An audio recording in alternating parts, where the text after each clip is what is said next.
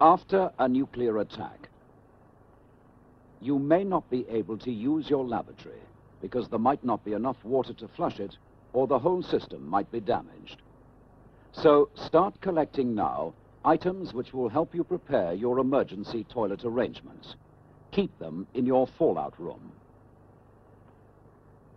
First, buckets or containers, preferably with lids or covers. If you line them with large plastic bags, it will make it easier to empty them. Try to rig up some kind of seat across the top of the bucket or container. And don't forget, plenty of strong disinfectant and toilet paper. All of those items should be kept in your fallout room.